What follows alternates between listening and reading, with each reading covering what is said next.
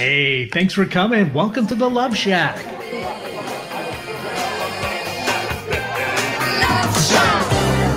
Hey, welcome to the Love Shack. It's a little old place where we get together, explore fresh perspectives, and eavesdrop on juicy conversations to discover the things that really matter and have a little fun along the way. This is episode number 86. Is it possible to recover from an affair? And all your other relationship FAQs. We're going to answer them all here today in the Love Shack. The thing is my clients and listeners of Love Shack often have a lot of questions about relationships and they don't know who to turn to. And it feels uncomfortable to just randomly ask them as a stranger. And so I'm so delighted and happy that our show, this conversation, what we do here, strikes up a safe place where people can ask their questions. And so we're going to answer them today. Yeah, and let's face it, when you feel confused about your relationship and have no one to talk to, it can feel like you're the only one that is asking these questions and you're the only one who is struggling in your relationship. And we like to remind you that is not the case. And today in the Love Shack, as Stacey shared, we are pulling back the curtain and we're going to answer your most burning questions from real people about intimate relationships. And we're going to answer the questions that are currently keeping you up at night so you can understand how to have the success you deserve in your relationship. I mean, after all, everyone, in my humble opinion, deserves to have their toes tingling when it comes to love, right?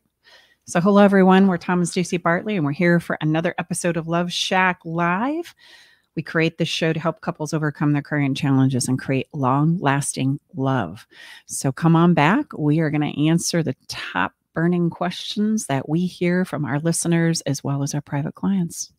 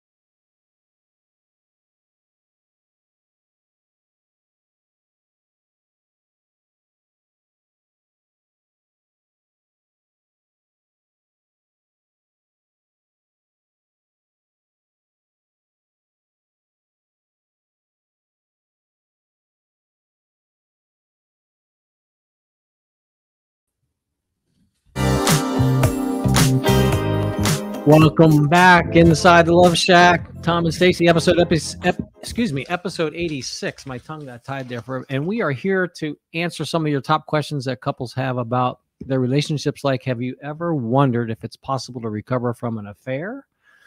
Or what does a healthy relationship really look like? Wouldn't it be great to get and receive the answers to these questions that are weighing on your heart right now? This becomes very important because if we don't get answers to the questions that are on our minds, we're not going to take any action to improve them. What typically we find happens instead is you become stuck in what we call the land of maybe. Maybe I'll stay, maybe I'll go, maybe this will work, maybe it won't. And truly, you must know that this is an experience of hell on earth. And guessing answers will ensure that you're going to probably get it wrong the majority of the time. So we're going to give you some answers that you desperately need straight up right here today.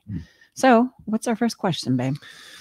Number one, is it possible to recover from an affair? You need to know this is the number one question that we get asked from couples who are seeking help.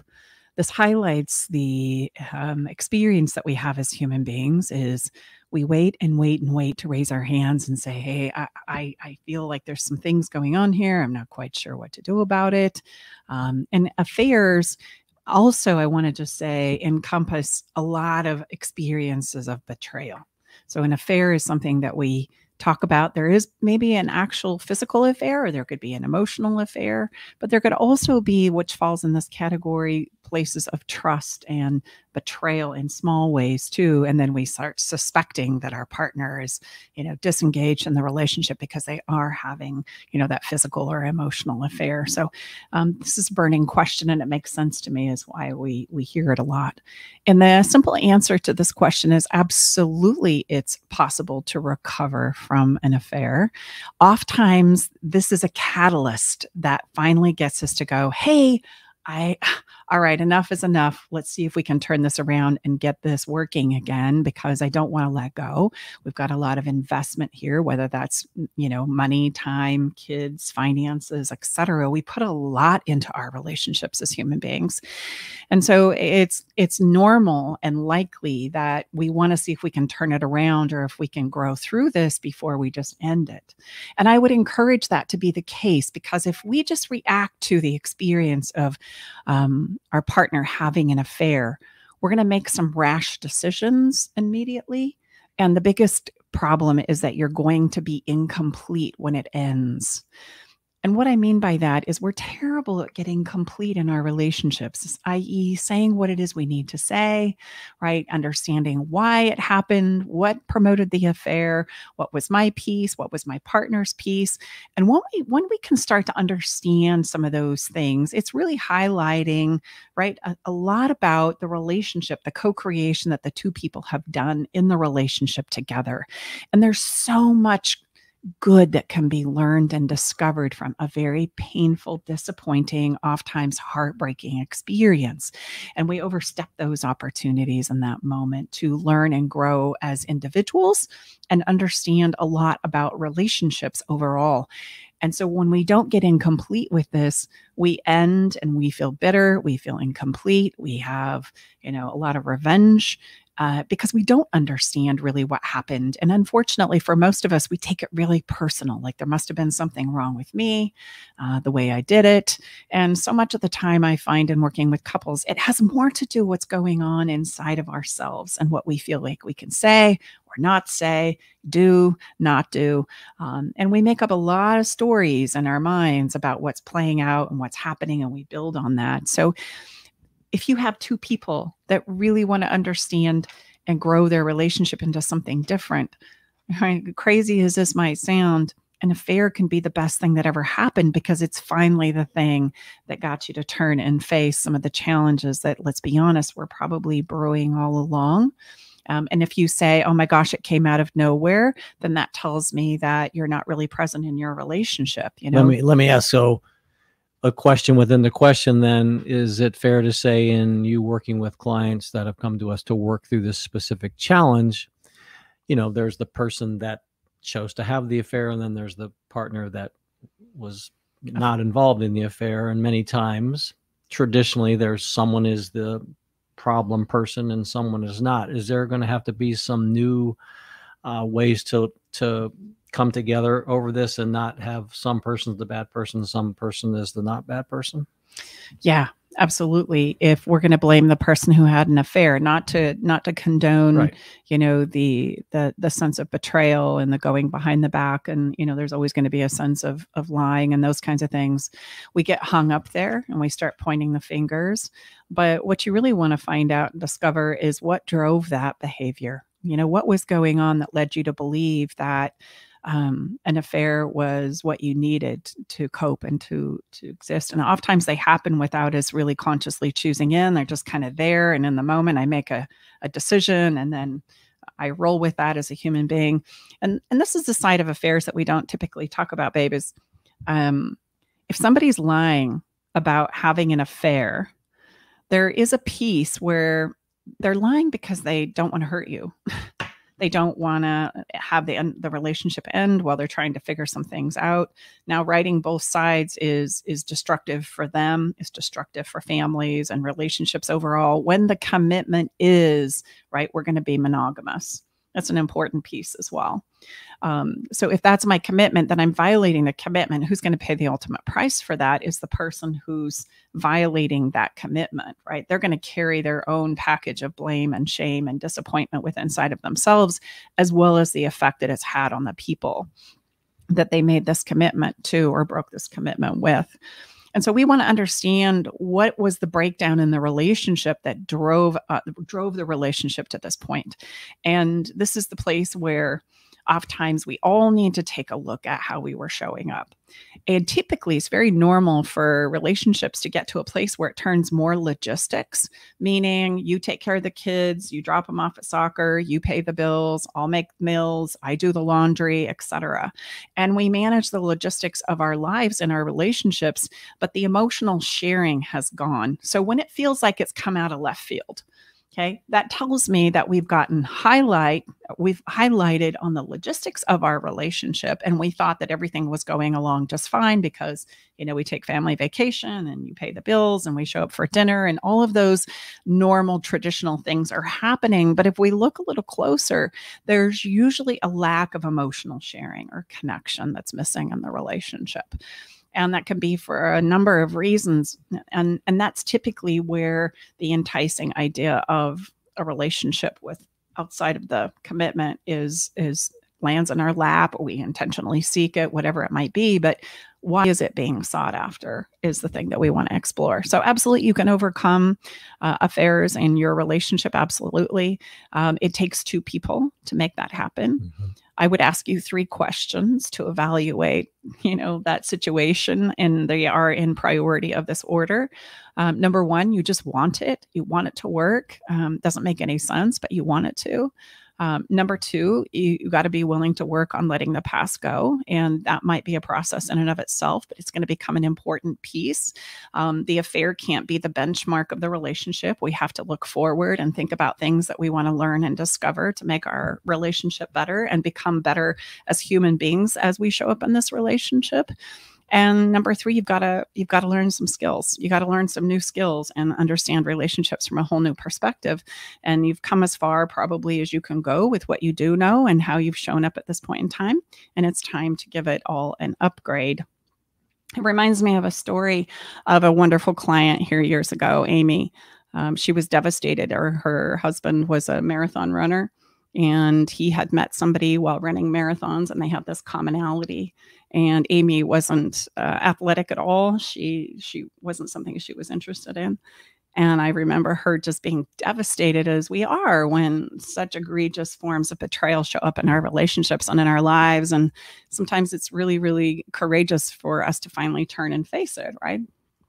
And she said, I really want this. I really want this. I shouldn't, but I want it for me. I want it for my family. I want it for my kids. How am I going to turn this around? And I remember saying, okay, we worked together one-on-one for a minute, and then I empowered her to go and have a conversation with her husband, Tim. And Tim was very, very open to saving the relationship. He had basically stopped trying because he didn't think that he could ever recover from what had been done or his choices and his messy mistakes. And as they started to kind of put this back together, it was really cool because Amy started to run. And it ended up that, yes, they did save their relationship and their marriage was better than ever. And she then became his pacer. You have a pacer at the last, 5 or so miles of the race. And she stepped in and they started traveling and running marathons and supporting and cheering him on in this way. And I love that story because it shows that we have so much power and influence to turn things around, even when maybe we think it's not possible. And I want to just leave you with this inspired idea that you absolutely can turn it around. And it oftentimes is so much better than it was before. And that this affair is just kind of the catalytic event that says, okay, no more. We cannot keep doing this, right? And interesting to note, and then we'll move on to the next question. I obviously have a lot to say about this question, right? Oftentimes people who are violating these commitments to the people that they love give themselves away. And I find that always fascinating that, the thing that we would call the soul or the intuition or the capacity to be all we can be oftentimes tells on us. We get caught, and that's a good thing because of those things play out year over year over year. It's it's the person that's breaking the commitment that pays the ultimate price in their mental health, in their physical health, etc. So that's a good thing to finally come clean with. Excellent. As you can tell, ladies and gentlemen, we could do a whole show on that particular question, but we're going to move on because we have others. Number 2, my partner is always mean to me. What the heck should I do? Mm-hmm. What do you have to say about this? I would say number 1 is really, really do a self-examination of how are you showing up in the relationship. Well, people might say, no, wait a minute, I'm the one that's getting picked on. I know. How can that be? I know, because it's a counterintuitive. But again, just like trust, it's like other things. You don't demand trust, you demonstrate and extend trust, and then guess what happens? So as hard as that is for us to turn, just realize, ladies and gentlemen, we're not condoning what's happening here, but we're giving you answers that we know are effective and they will help because that's what we do. So first thing I would do is, rather than pointing the finger, is how am I showing up in my relationship? Am I giving it everything? Am I showing up in a way that I want that same type of behavior demonstrated back to me? And I would say, you did good. You did really good. A lot of pressure. Were you there. Nervous? Yes. No, this is. I don't want to make light of this in any way, shape, or form. It comes about often because we can feel like we're doing everything we possibly can. And oftentimes this is a dynamic where I'm trying to please and I'm trying to do everything I can possibly do in order to get my needs met or to feel loved and accepted in this relationship. And what we don't realize is that oftentimes I'm not advocating for myself. I'm not good at establishing boundaries. I'm not good at saying, this isn't okay. I'm not going to allow this to go on. And so oftentimes this dynamic, which is why Tom said, look at yourself first, oftentimes this dynamic is something that you're tolerating and putting up with.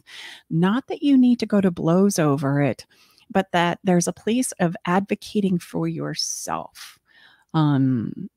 I'll just reveal a personal story here because I have lots of them. I didn't just arrive here at sharing relationship help and support to couples. There's a lot of journeys that I lived personally, and I was very much in a what we would call abusive relationship, as a young mom with 5 kids.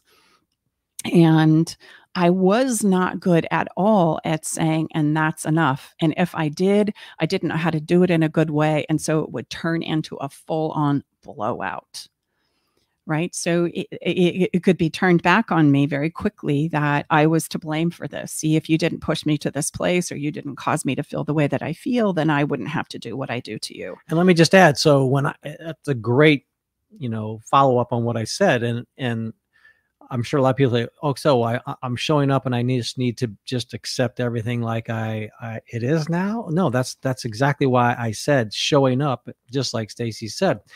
Are we showing up and learning and understanding, how it is we're showing up, what it is we need? Again, it's up to us to teach our partner how to love us, So if you're being, your partner's treating you very, very mean, then obviously we've got to understand, You know, it's two very, very dynamic humans involved in the soup, if you will, of the relationship. And so if it's not working for us, rather than the traditional ways of, you know, accusation and somebody's wrong, somebody's right, it's not as simple as that. So I think that's just an important context and distinction there.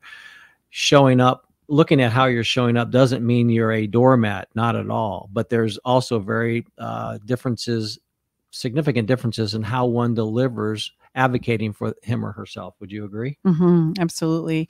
It's being willing to take action on what it is you're setting a boundary for, really. If I could put it in simple terms, we call it planting your flag, just to get your head around this. Let's put it into a story, shall we? There's a client who has a husband that very much runs the show. Now, I'm not going to get gender specific here because I know women who do this as well. It just so happens this particular client is a male and female dynamic, and the female is running around trying to please the husband and cooking meals, and the food has to be a certain way on the plate, and the glass has to be a certain portion full, and there's things that she can get involved in when managing the kids, and not so much, and she's constantly trying to get him to connect with her and to create a relationship, and he shuts her down again and again and again and pushes her out. Basically, she feels like all she's good for is preparing meals, taking care of the kids where he deems necessary, and doing what it is he says. So that's a pretty egregious place where I get this question: what happens if my partner's mean? And the way through that is to start saying, I'm not comfortable with what's happening here, right? I want to have more of a say with the kids. I think that we need to rediscuss or get some help and support about some of the things that are playing out here. And you may need to go and get help and support on your own.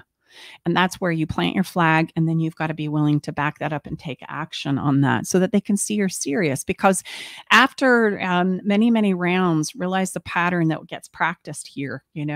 I do something, I find out that it's not okay. They become, very, very egregiously controlling, as we would say, through behavior, whether that's tone of voice or physical action or a combination of both. I shut down and I go along with. And so when I finally start setting boundaries and I mean it, they're going to think, yeah, no, whatever. Get back to, this dance we do in our relationship. You're not supposed to have any boundaries and tell me how this is going to go. And initially, they're not going to believe it. And so you have to be willing finally to say, no, this isn't okay. This doesn't work for me. I'm going to get some help. I'm going to get some support to turn this around. And that's probably what you're going to need. And then you're going to need to be willing to take action on that, right? And this is where the rubber meets the road, and we've got to be able to execute on that. Otherwise, we're just going to continue to practice the same pattern again and again and again. And the more you try and plant that flag and then acquiesce, the more egregious it's going to become on the other side. Because, it's kind of like a 2-year-old that tantrums for a cookie. And if you give in and give them that cookie, the next time you might try and stay off giving them that cookie longer, but the tantrum's going to get bigger and bigger and bigger because they just know if they spend a few more minutes doing it or try a few more things, you're going to finally pony up the cookie. And it gets like that in our relationships as well. So share with us one sentence for our listeners, one thing our partner is being mean to us and we're really frustrated. Share a sentence that our listeners they can attach anything to the sentence that would be a real game changer and really help them feel less intimidated. I would say, I need you to know that this no longer works for me and I'm going to get some help. Right. And then you plant your flag and you do just that. I'm not playing along anymore. Number 3, how do you build trust in a relationship? Obviously, question number 1, when there's been an affair in a relationship, trust is a big one that has been severely broken. So how do you build trust in a relationship? Hey, so this makes me immediately think of an episode that we did. I wish I knew the number of it. I apologize for not looking this up. We'll hook to it in the show notes. How about that? That's it's an episode all about betrayal. And trust is an interesting thing. I love to talk about trust because trust, it usually comes, or lack of trust usually comes from little teeny tiny egregious behaviors over time. And I keep, feeling dumped in the soup, like you don't get me, like you're dismissing me, like you're not there for me. I think in the Gottman Institute, there's not a lot of attunement. You're not attuning to my needs. You don't seem to really care about my needs. I feel like, you're just not there to support me. And I find that oftentimes the feeling like I can't trust you to be there comes because we did at one point in time feel like we were dumped in the soup. And that's why I want to immediately point you to that conversation that we had on betrayal. But let's break down trust just right now because of the question. You'll hear us say, and we've said it before many times on the show, that as human beings, we are mess making machines. Like that is what we do best. We are messy, not intentionally. That's part of our human nature, in our plight of knowing what does work for us or how to do things and what doesn't. It's just important oftentimes for us to know what doesn't work as much as it is to know what does. And if that's the case, then as much as I love my partner, I am going to have experiences where I'm going to dump them in the soup, where I'm going to, be all upset about work, for example, and I'm supposed to swing by and pick up the chicken and I get home and I forgot. And it wasn't because I didn't love you or didn't care about you, but that's on the receiving end where we typically go, right? Or, I overschedule and I forgot that you wanted to have me go to that wedding with you and I overlooked it and now we've double booked. And I mean, things like this happen all the time. Or I'm out shopping and I've just got to have this pair of shoes and I totally blow the budget. And then I'm trying to figure out how to bring it up in a conversation, right? So it's only a matter of time before in our relationships as a human beings, we are going to blow it. We are going to make a mistake and we're going to make a mess, so to speak. And so when you think about it from that angle, we're really kind of all untrustworthy when we think about it in the context that we typically talk about trust. Like if you do this one egregious thing or you make a mess, then all of a sudden I say, I can't trust you. And so I want you to understand that number one, we're all going to make a mess, even you, even me. There are going to be places where I make a mistake and I get it wrong, or I'm dealing with my own hot mess and I overlook some things that maybe I needed to be more attuned to, right, in our relationship. And boom, there it is. We have a problem. We have a mess that needs to be cleaned up and solved. Trust is something that we give.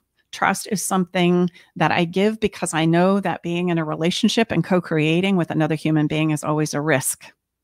And it's a risk I'm willing to take.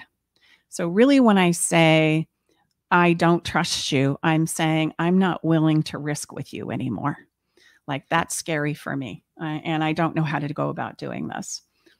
As we would say, trust has been broken. But I really want you to see that trust is something I give. It's not something that I receive. And unfortunately, instead of just knowing how to clean up a mess, we get our partners jumping through hoops that they become exhausted with. And then they pull out and we still don't have any more trust than when we started with. And so I think it's helpful to just understand that giving part. This is something I give. This is something I risk and I know I'm risking, right? It may go well, it may not. I can ask, I can advocate. But to insist that somebody, trust you or that you trust them, it's something that you give. And so I'm really mustering up the courage to trust in situations like that. Does that make sense? Yes. Is there anything you want to add to that? No.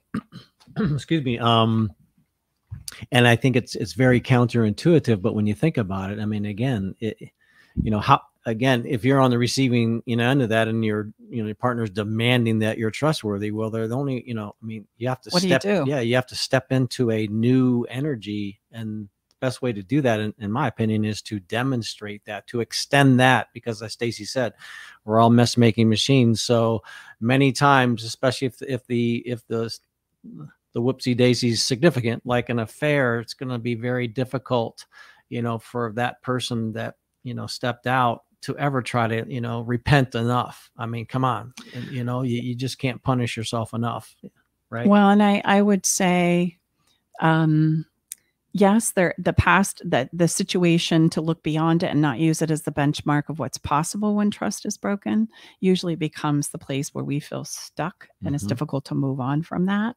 But rest assured, it's not about getting your person to jump through a bunch of hoops to demonstrate and prove, right? It's about establishing the connection, because the funny thing about emotional connection, if we're really, really in tune with our relationship, we know when it's present and when it's not.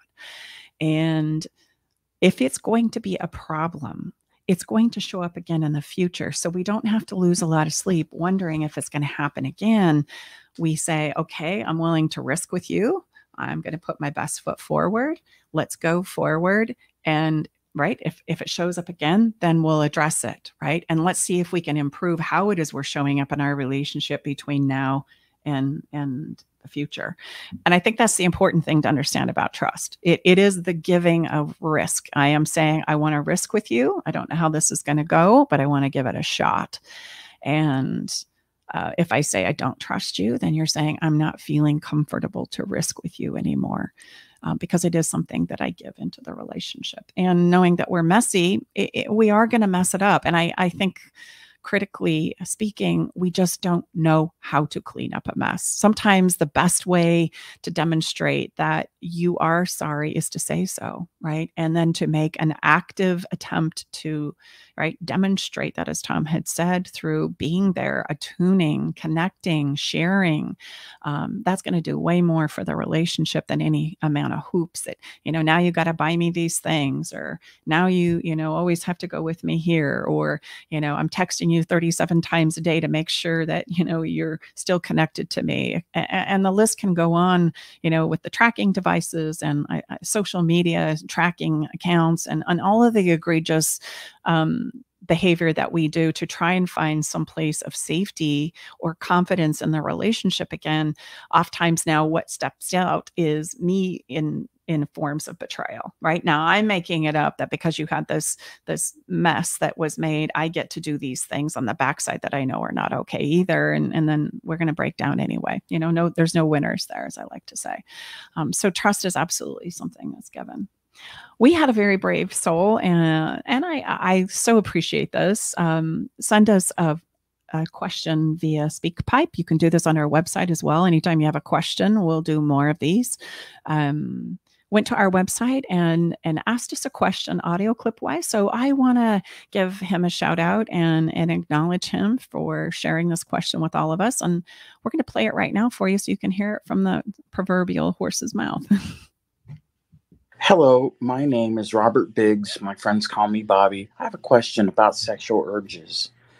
Why is it that sexual urges for me are stronger on some days versus others?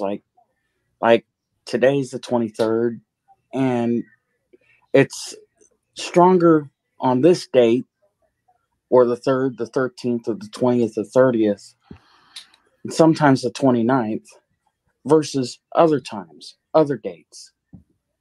I guess I just don't understand that. Thank you.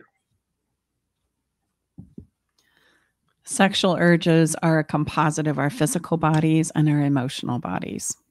Sexual urges come about from hormones. If we're talking about the physical body, we're talking there's hormone spikes, and those hormone spikes are going to be dependent on how you're doing with your circadian rhythms, what you're eating, how hydrated you are, and that's going to all dictate the hormone levels in males and females as to why you maybe have a high libido or not.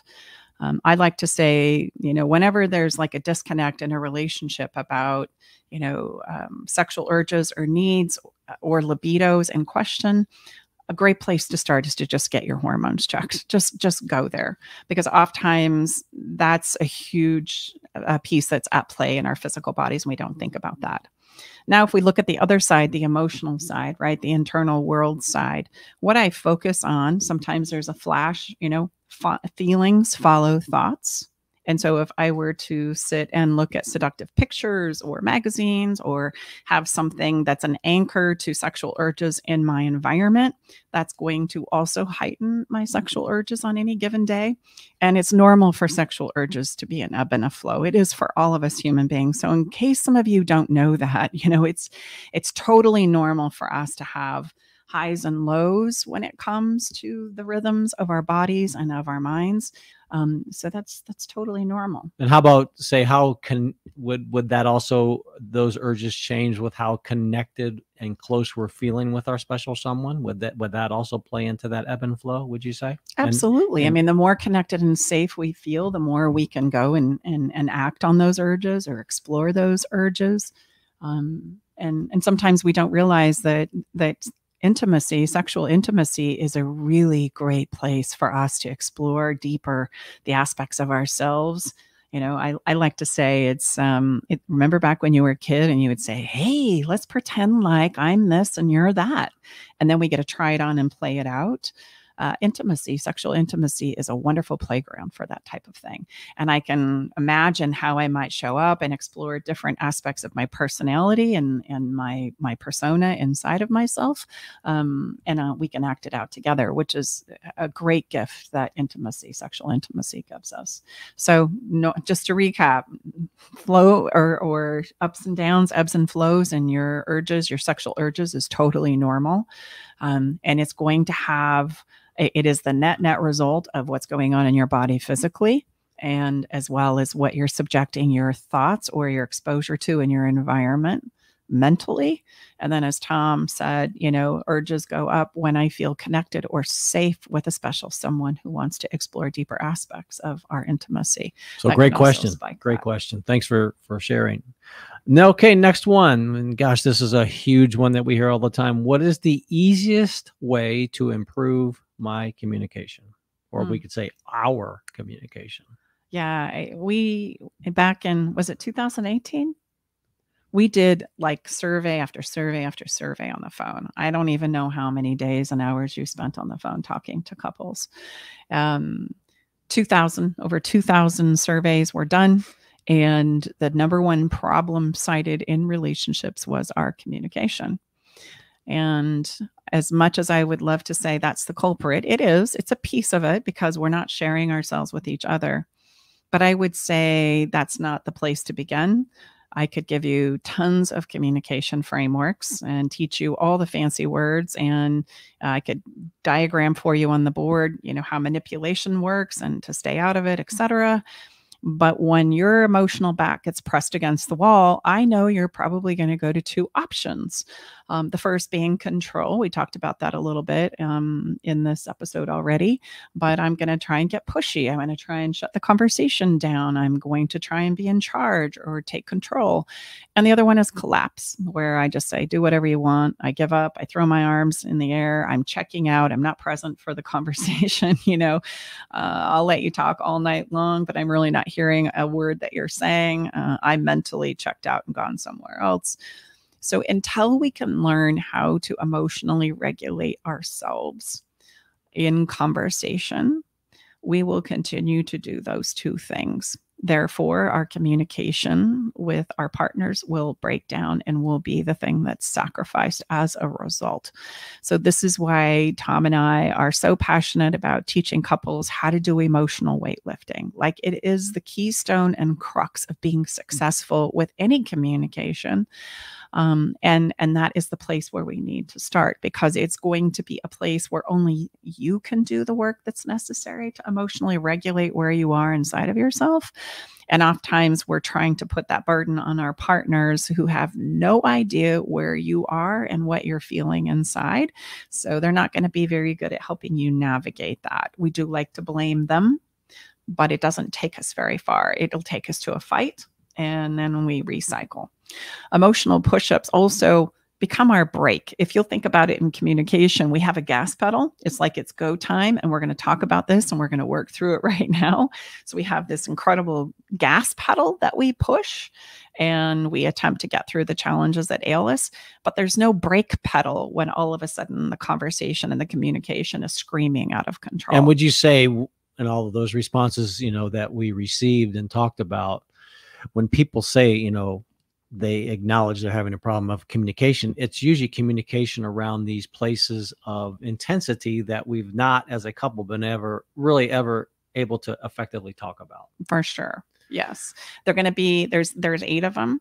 I know that there's an episode we'll dig out for you in the show notes that talks about those 8 categories that are typically very highly charged as far as topics in our relationships. And before we want to step in and have those kinds of conversations, we need to be able to emotionally regulate my passion for it right? Or my disappointment with it, etc. And so without that brake pedal, it's not really safe enough for a couple to start, taking on those 5,000-pound problems that have probably been lurking around for a long, long, long, long time.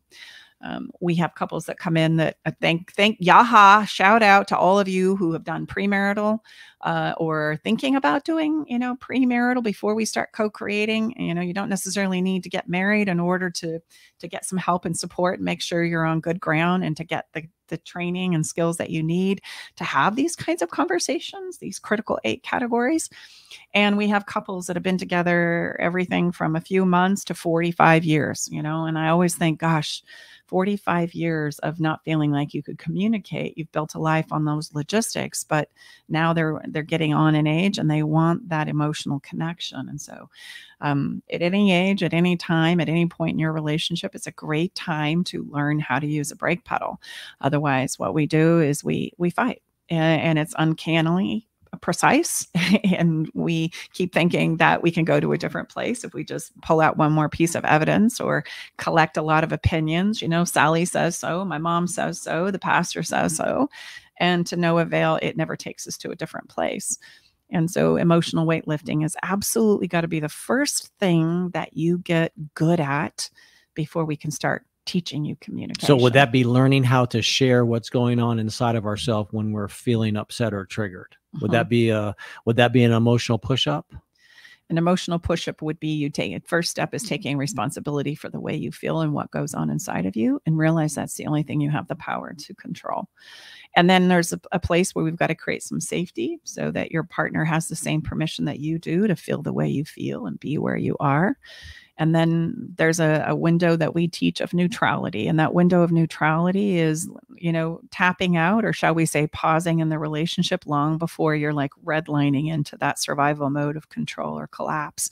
That I can disclose it when I start to see I'm spinning up or I'm bottoming out and I've checked out of the relationship. So much better for you to say, this is where I'm at. Let's come back around and take another crack at this, in 30 minutes or tomorrow over coffee or after we get the kids to bed, than it is to continue to just push the gas with no brake pedal. It's going to take us to the same place all the time. And as easy as that sounds, right, it's really difficult to implement and do because it does become sticky. We do think that we can just say that one more phrase or that one more piece of evidence and our partners are going to go, waha, voila, I see the light. Oh, you're so right. And it doesn't work like that. It won't work because we're talking about emotion. And emotion is oftentimes illogical, and it is what it is. You can't convince somebody that they're not having the emotional experience that they are, as much as we've tried and continue to try. So it's better to give it a space and then let's pause before it's redlining, right? Before we're saying things and doing things that we regret or that we don't mean because we're in survival mode. Survival mode of control and collapse. It just buys us time. It doesn't solve our problems. And oftentimes it can create problems. And so learning how to use this brake pedal is critically important. And then we can step in and learn some communication frameworks, right? And it doesn't matter if it takes 1 round, 10 rounds, 55 rounds. I just want to impress upon our listeners, we try and solve our life challenges, our relationship challenges in one conversation, and we force it typically. And that will never work, right? We suck all the safety out. And you're probably not going to get through it in one setting. It's probably going to be more like, 20. And better for us to come back around and do another round of emotional weightlifting in this area than to force or coerce, right, the relationship. The worst piece of advice that was ever given to couples back in the 80s and the 90s was never go to bed mad. Oh my goodness. Please go to bed mad, because if you're not going to go to bed mad, you're going to finally get into some form of manipulation because somebody's going to get tired and finally tap out. So it's just it's a race to the how do I want to say that? I have several metaphors going off in my head, but it's kind of like, whoever can hang in there last will win. And that's a terrible way to solve our problems. Everybody feels negated and unsafe in those kinds of contexts and situations. Okay. Give us a Cliff Notes answer to this question. What does a healthy relationship look like? A healthy relationship looks like permission. And I love that word. To me, permission is unconditional love. It's not the sacrifice of self and substance. It's the permission for me to be where I am and feel the way I feel. And for you to have that gift given to your partner as well, that they too can be in some difficult places and feel the way that they feel as well. The cardinal rule is I just don't get to take my emotional pain out on my partner. Like that's where the line is drawn. Don't you always say, in your humble opinion, unconditional love is permission and safety? Absolutely. Well, it's permission, and permission creates a safe place where we can bring to the table anything. And in this place, we can get through anything. Aside from that, a great relationship is great because it works for the two or more people in it. I mean, it's your decision to create this relationship. You know, there's a DIY love and relationship because as people, we're all unique. We're all different. We're all in different places of the life journey. We come from different backgrounds. And it's okay for us to create a relationship and a space with permission and safety that works for the two of us in that relationship. And a relationship that works for me may not work for you, but the underpin of all of it is that safety to bring what I need to the table. And I don't allow myself to take my pain out on you. I can talk about it, but that's very different than taking it out on you, making you pay for it, punishing you, expecting you to fix what's going on inside of me.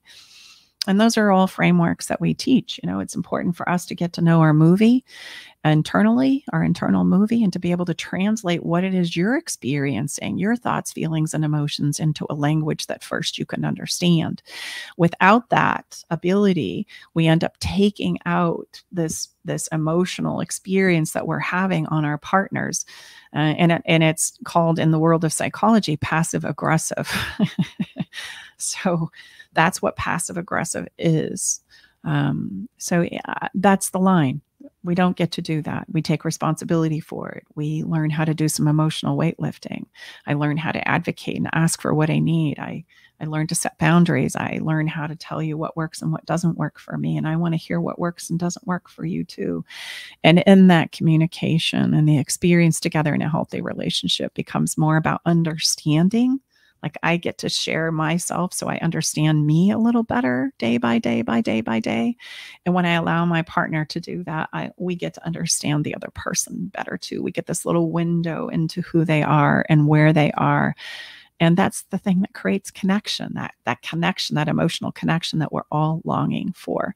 So that would be what I would paint as a picture for healthy relationships. Great place to pause right there. We didn't get through all of our questions. If you have questions that you'd like us to answer, please go to our website and share it, and we will have another episode just like that. So having said that, we're going to take a quick break and come right back, and we'll follow some fun. Yeah, we got a giveaway. Yahoo!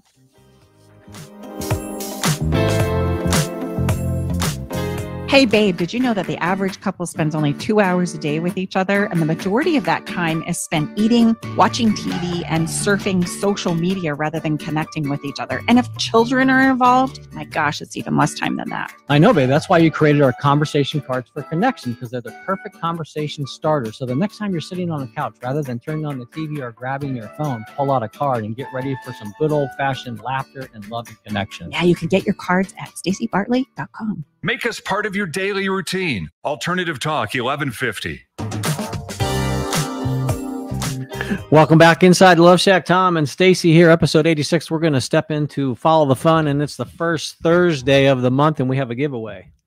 Yeah, we're going to give away a signed copy of our book. Our physical book is going to be coming out here really soon, and we're going to autograph it, and we're going to write you a special note in it. Eric, this is where we need your help and your participation to try and make this as random as possible. If you're not on our fun list already, get on our fun list. This is where we draw our winners from, in case you're wondering. So, Eric, number from 1 to 100, please. Okay. 1 to 100. Let's go with 62. Ooh, okay, here we go. Counting. 62. We have, And I just realized today is the 6th month and 2nd day. I just picked that number random. Whoa. look at you. There's always some kind of reason. Some kind of an association to the That's number that right. you choose. Yeah. I also want to say, typically you're kind of, Lower into lower, like into 30 and lower. right, and today so- you fist bump. You So kinda we're going to like reach out to open the number deck. 62 on our fun list, and we will. This is please, Amber, and there's a whole bunch of other things. We're going to reach out to you, and we're going to ask for your physical address. So yeah, our physical book is very close to being ready, and it's going to be autographed by the author, which is my wonderful wife. Congratulations, Amber, and thanks for being a listener and being on the fun list. We so appreciate you. Drum roll, please. So as we step into landing this episode, we always, as you know, like to have a song that correlates to the topic that we've been talking about. And I was so delighted when I found a song by Side A. And the title of the song, Kid You Not, is So Many Questions. And then the song delighted me even further because it goes in to say, there's so many questions that come up in our relationships. It's such a personal journey, so many questions and so few answers.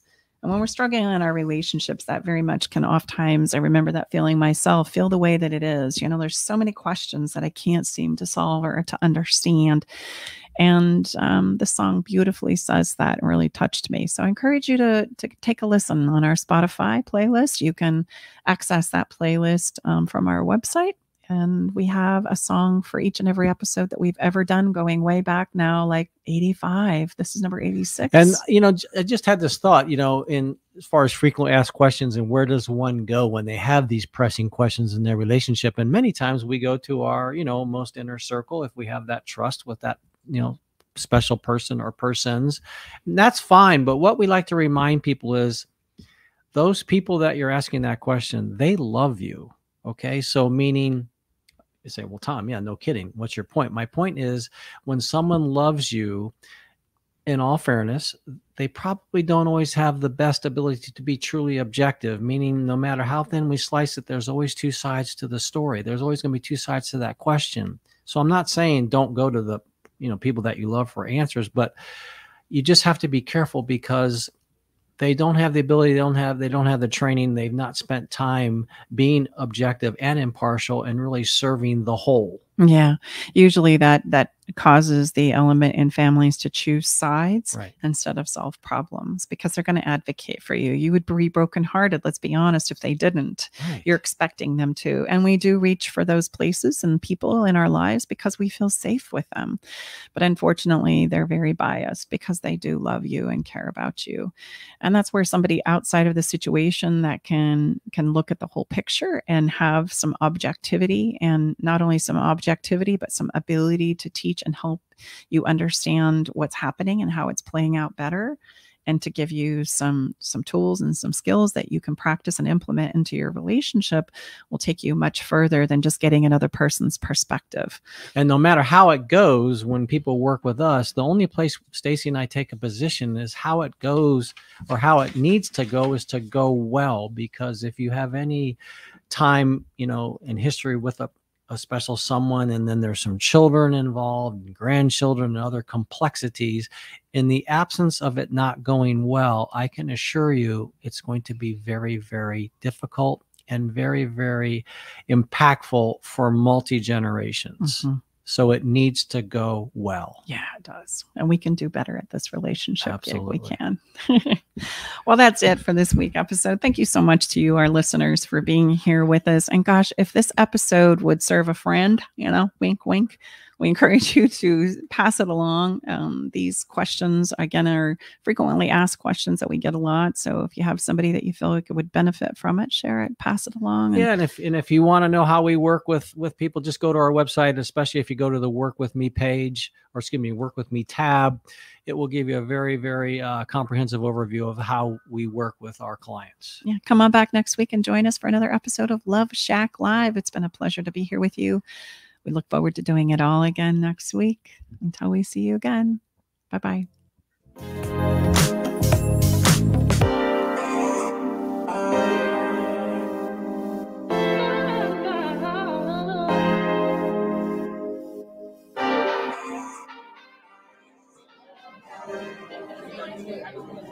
Thanks for joining us today in the Love Shack.